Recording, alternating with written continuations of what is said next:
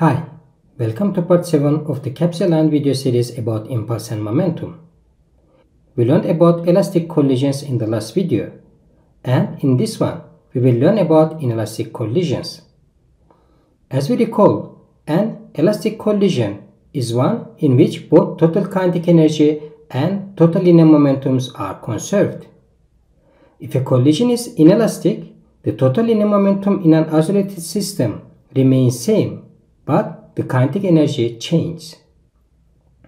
Some of the initial kinetic energy is converted into other forms of energy during the collision, such as heat or sound energy.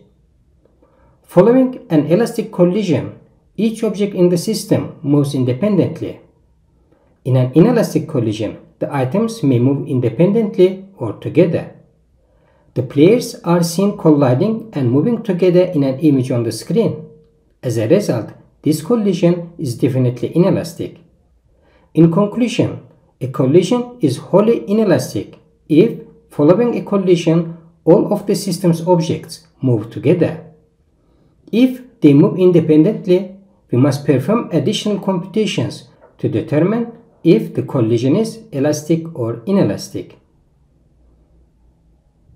A car of mass 1650 kgs traveling at a velocity of 25 meters per second to the left collides head-on with a minibus of mass 3050 kilograms traveling at 15 meters per second to the right.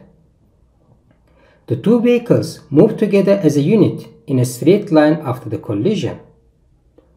First part of the question, calculate the velocity of the two vehicles after the collision. The diagram on the screen effectively illustrates the conditions both before and after the collision. We start by typing the equation for the law of conservation of momentum in order to answer the question. Total linear momentums prior to the collision and following it are same. Next, we decide on right direction as a positive one. We have two moving objects before the collision, and each of them has its own momentum. The formula for the momentum of the minibus can be written as mass of the minibus times velocity of the minibus. And the momentum of the car is mass of the car times its velocity. Even though we still have a minibus and a car after the collision, they now travel as a single object with a total mass equal to the sum of the masses of the minibus and the car, and a velocity of v. Mass of the minibus is 3050 kilograms, and its velocity is 15 meters per second. Mass of the car is 1650 kgs, and its velocity is minus 25 meters per second, as it is moving to the left. 4500 is equal to 4700 times v. Velocity is equal to 0.96 meters per second. The minibus and car will move to the right because the answer has a positive value. In the second part of the question, we must prove that the collision is inelastic. To do this, we must first compute the total kinetic energy prior to and following the collision, and then we must compare them. Before the collision, the kinetic energy of the minibus is 1/2 times 3050 times square of 15. The kinetic energy of the car is 1/2 times 1650 times square of 25. These two added together equal to 858,750 joules. Following the collision, the minibus and the car move together as a one unit.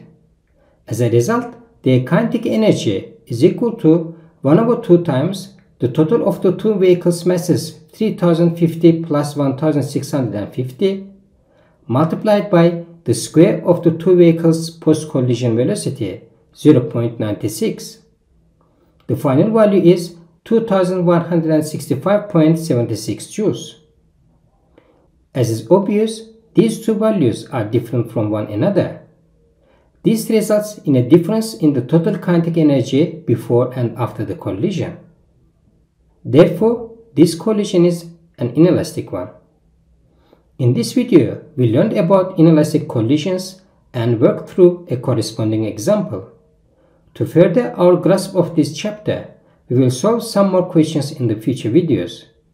Thanks for watching. Don't forget to subscribe and turn on notifications in order to be updated about the new videos.